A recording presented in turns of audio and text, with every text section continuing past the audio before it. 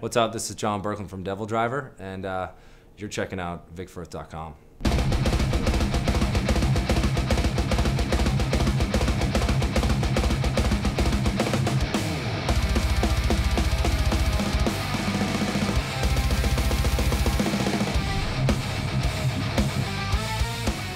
I was really into music at a young age. My parents always had the jukebox out, you know, playing, records playing.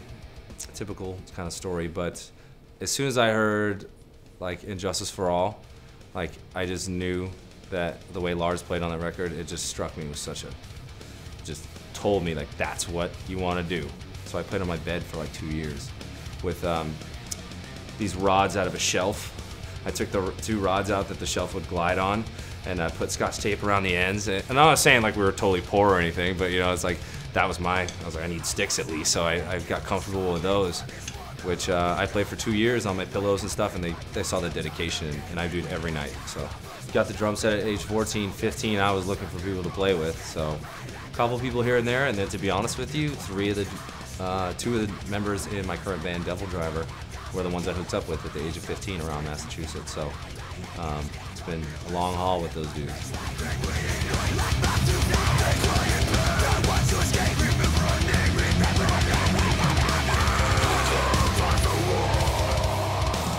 Once you get past playing covers and stuff, getting into songwriting is like playing that double bass for the first time at a certain BPM. When you write your first song and stuff that you actually think is good is so gratifying. You know, it's like the same as studying all night and getting an A on a test. Our guitar player has a studio, and we work off Cubase, and it's all computers, and we demo a lot of programmed drums and stuff, just to get the point across. Someone like Thomas from Meshuggah does that stuff as well, and what you find a lot of times is you can have fun and program stuff that's outside your capability, and which you then learn, which in turn makes you a better player.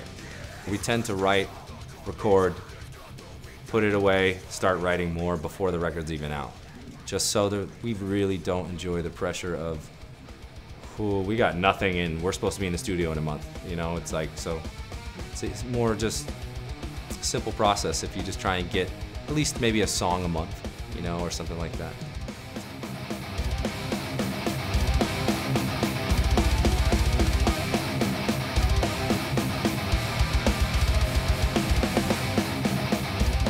Vic Firth tape is basically what keeps that stick in my hand. I am pretty notorious for dropping sticks.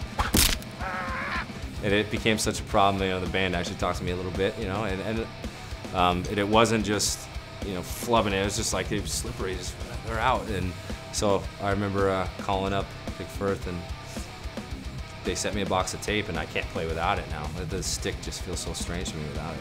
It's crazy, once you play with tape, it's really hard to get away from it, because I mean, it just feels so right in the hand, and it just feels like it just forms into your hand that way. I don't know, I can't really describe it, but if you don't use Vic Firth tape, I highly recommend it.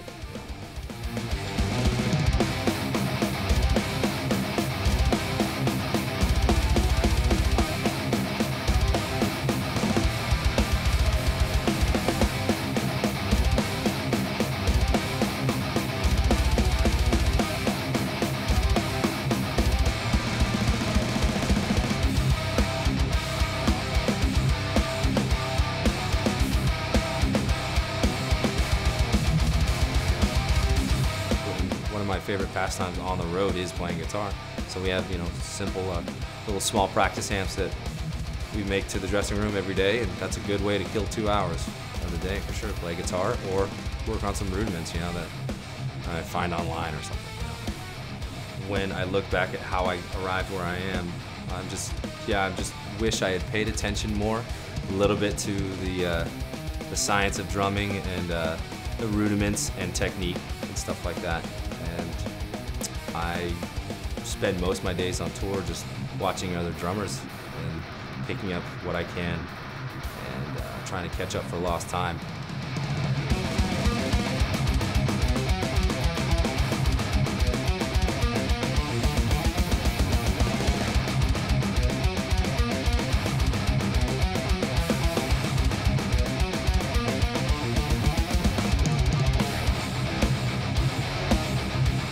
To be honest, I didn't quite choose Vic Firth. Vic Firth kind of just chose me as being, in 2004 on Ozfest.